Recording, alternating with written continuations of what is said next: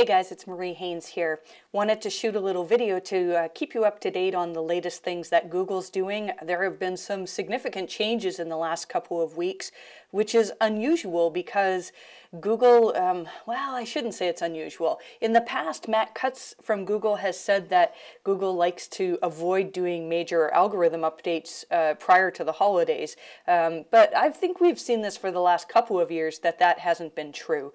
So there have been some significant algorithm updates. This is, I should mention, this content here is from my free version of my newsletter. And if you want to get on the newsletter, you can go to mariehaynes.com/newsletter and you'll find a way to sign up there. And I also, we'll talk a little bit later about the paid version that I have, but the free version is going to give you quite a bit of stuff. So you can see that on December 12th of last year now, of 2017, there was a significant update that probably has to do with quality. There's always quality that's involved, but this was a strange one. Barry Schwartz from Search Engine Roundtable called it the Maccabees update because it happened during Hanukkah. And he had some great quotes from his site from people who had seen significant drops. And something that Glenn Gabe noticed was that a large number of celebrity websites were hit. It used to be that if you were Googling something like Tom Cruise or John Lennon or Barack Obama even, that their personal website would come up first. And when you think about it, that's really not the best search experience, because most of the time if I am Googling a celebrity's name, I probably want to land on an IMDb page or a news article. It's pretty rare that I want to land on their page. So I think that Google just tweaked things to make things better for what searchers want. I thought this was interesting. A lot of the celebrity pages really aren't that well SEO'd anyways. Looks like LeBron James needs some work on his meta description. I guess he can be forgiven for that because he has other talents. So I really don't know exactly what this update is about.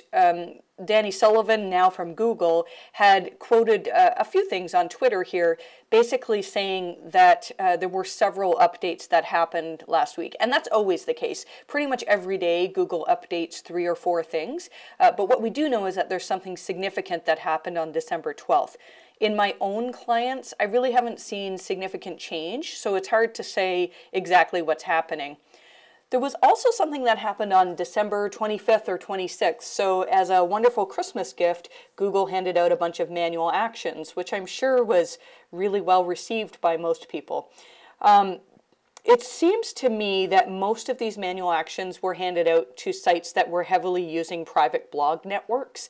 And now Matt Diggity also noted that a number of the sites that were hit were heavily relying on scholarship links. And if that's something that you've used, now if your business has a scholarship and you've gotten some links that way, you know, it's probably okay. If you've used scholarship link building in a really scaled up way, and especially if you're trying to get links from every site that could mention scholarships, then it's something that you might want to look at and possibly consider either disavowing some of those links. It's going to be a tough decision because it's hard to know whether those links are helping or not. But if you've used scholarship link building or PBNs in a large scale, then I would be a little bit concerned. It's debatable whether this change was just manual actions or whether there was an algorithmic thing that happened on December 26th as well. I found this tweet interesting from Glenn Gabe.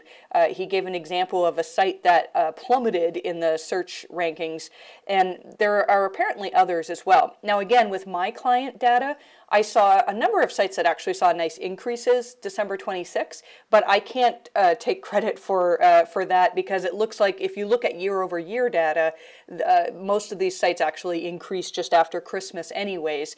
And so I have not seen any significant patterns. It's something that I'll keep an eye out for. Google has a new rich results testing tool. There's a bit of confusion about this. Some people, when it was announced, thought that perhaps you could look and see if you could get featured snippets, but this is not the case. And so if you are using JSON LD, microdata, or RDFA types of schema, then or markup, then you might be able to test it using this tool.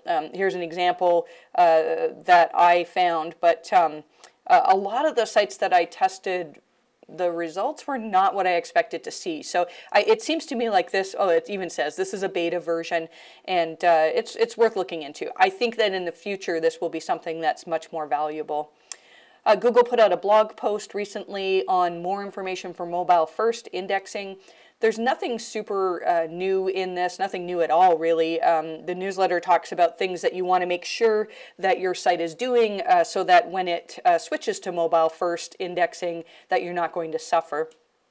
Google also put out some new search quality guidelines for voice searches. And when this first came out, I was pretty excited about it because most of you know I'm I rely heavily on Google's Quality Raters guidelines. I think that there's tons of tips in there, and we've used a lot of the information in those to help some of our clients actually perform better.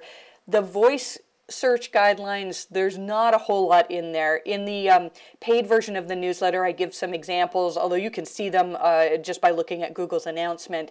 And really what they're looking at is they're asking search quality raters to do voice searches and rate how the answer sounds. Is the answer too long? Is it too wordy? Do they mispronounce things? I think it's kind of neat that Google's trying to make voice results more understandable, because I think we've all done voice searches where the results were mispronounced or something was off.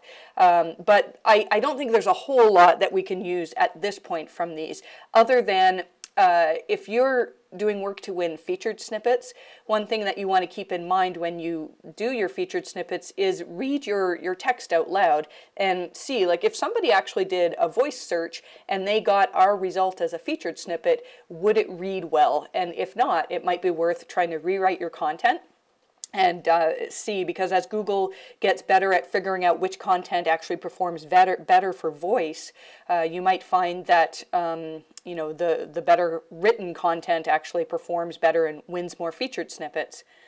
There was some type of bug in Google Search Analytics for AMP pages. So if you noticed a big drop on your AMP pages between December 14th and December 18th, it's probably nothing to worry about. This is something interesting. So Google announced this before, that Chrome is going to start blocking ads on sites that have bad ads. So those are, and I mean, there's all sorts of guidelines Google's put out. You know the type of ads that are bad ads. We're talking about the download buttons that you think you're downloading your software and really you're downloading some type of malware, deceptive ads. There's a lot of stuff in the Quality Raters guidelines about these types of ads that would be considered bad ads. If you're using AdSense on your site, probably you don't have anything to worry about. So now Google said that they're going to start doing this February 15th. And if you want to know whether you are at risk for having some ads blocked, you can go into Google Search Console and look at the ad experience report. And you can find that under Web Tools in Google Search Console. And this ad experience report, for most sites that I have in Google Search Console, it says not reviewed. I do have a couple of sites, these are mostly very large clients, that are showing that they have been reviewed and that they're passing in terms of ads. I have some sites that I've reviewed in the past that really should have a failing grade here, and they have not been reviewed yet. So it's something to keep an eye on. A lot of businesses have noticed recently that they've lost their knowledge panel, and that's the, as most of you know, the panel that's usually on the right-hand side of the search results if somebody's searching specifically for your business.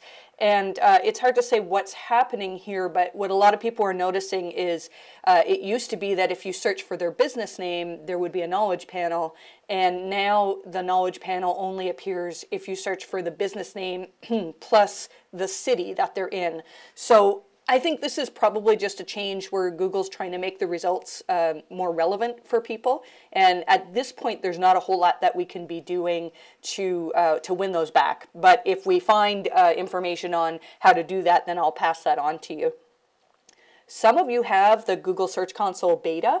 And the part that I like the most from Google Search Console beta is this indexed low interest section. And AJ Kahn noticed that it's missing. And AJ has a fantastic guide that I know Gary Ish referenced it at PubCon on how to use the new Google Search Console beta. And so this indexed low interest was really, really interesting because you could find a lot of thin content in that section. So hopefully that comes back soon. But again, it is a beta product, so we don't know what Google's doing with that. I have a lot of stuff on local SEO in this newsletter. Now, a lot of it is only available for the paid subscribers. But this is something that's interesting. Google made some changes to their terms of service to explain that it is no longer acceptable to review your own business. I think that was always the case, to post negative content about a place where you used to work. So if you have a former employee that's leaving you negative reviews, that's against Google's terms of service. And then also kind of makes sense, but it's against Google's terms of service to review a competitor. Or to negatively review a competitor. Now, if you find that somebody is doing this against your business, there's a bunch of stuff in the paid version on how you can get those reviews removed. Oh, sorry, that's in the free version actually here too. So basically what you want to do is click on this part right here that in the review and report it as a bad review. And then you usually can get help if you post in the Google My Business Help Forum, but you really do need to have a bunch of evidence. So you can't just say, hey, we got a bad review, that must be a competitor. You have to post evidence. And I've seen people posting things like screenshots of emails showing that this person actually works, or even about pages from your competitor saying, you know, this person works for them. And so you have to show some evidence that the review is a fraudulent review. This is a new thing that some businesses can add videos to their Google My Business profile. It doesn't appear to be live for everybody, and it's brand new. So that's something that I really want to take advantage of for our clients. I think it would be fantastic. For example, we have a client who's a realtor, and I think it would be great to have him shoot a video just talking about why he loves real estate and being really personable, and that would probably help to get him more clients, so that would be a good thing. There's a bunch of really, really good articles that have been written this month, and I've listed them all here in the free version. If you have the paid version, we've also taken time to summarize a bunch of these articles, and I think that you'll really find that useful. And that's about it for this last couple of weeks. We'll see what happens over the next couple of weeks. And I usually try to get my newsletter out every 2 weeks. And I would love for you to read the newsletter yourself. Again, just go to mariehaynes.com/newsletter. And if you have any comments, there's a comment section on the newsletter itself. So thanks again, and take care.